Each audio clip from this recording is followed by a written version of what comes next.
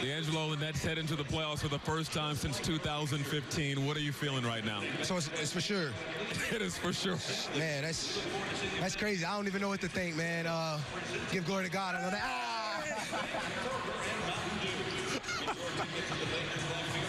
Hey, nah, it's an amazing feeling, man. We got a great group of guys, great coaching staff. I think it's the best group to do this with, man.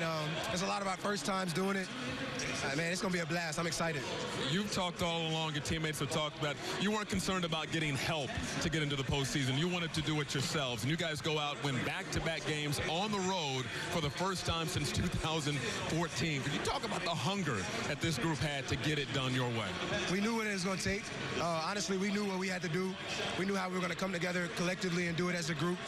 And that's the outcome for us. The result was what we deserve, honestly. I think we paved the way. Guys put in the work this summer, and this is the result.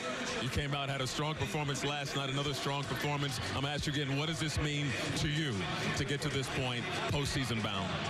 Man, it's all God, man. It's all God. Like I said, we got the best group to do it. Our brothers, we're brothers, man, and we knew what it was going to take early going into this season. We knew how hard it was going to be. Teams counted us out. People counted us out. But now we there, so we 2 feet in. We're not looking back on this one. Enjoy it. Cool. Appreciate you. Bert? Michael, so